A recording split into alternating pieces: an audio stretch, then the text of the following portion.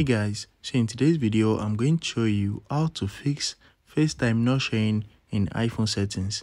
So if FaceTime is not showing in the settings app on your iPhone, let me show you 3 different things you need to check.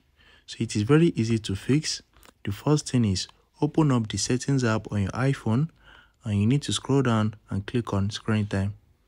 Once you click on screen time, scroll down again and click on content and privacy restrictions. After that, click on allowed apps and features. Once you click on it, make sure FaceTime is enabled.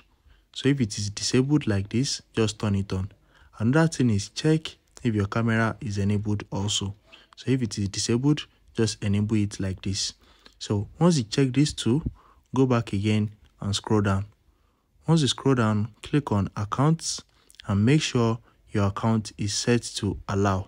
So if it is set to don't allow, make sure you set it to allow, and that's how to fix it. So after doing these 3 things, just restart your device, and once you restart your device, you are going to see the option for FaceTime in your settings.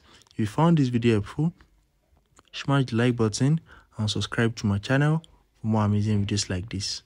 Thanks for watching.